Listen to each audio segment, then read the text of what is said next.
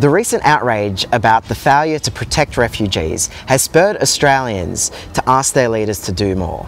Unfortunately, there's only one pro-migration party in Australia, and that's the Future Party. In the lead up to the 2013 election, the Future Party created the 2020 report, in which we argued to increase migration by 207%. We argued that refugee intake should increase proportionally.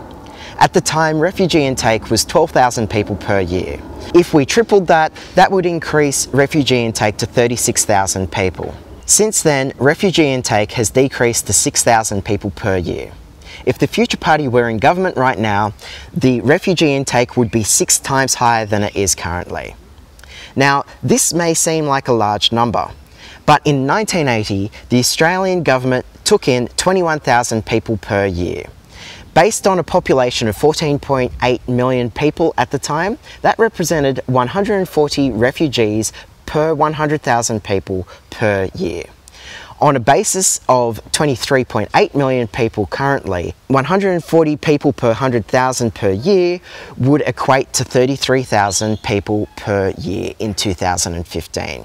These levels of refugee intake are totally acceptable and totally achievable.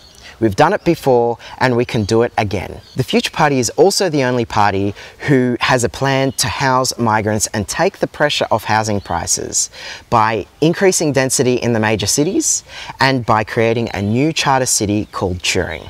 So if you want a party that has a plan to increase refugees, increase migration, increase jobs and decrease housing prices, then you need to join the Future Party.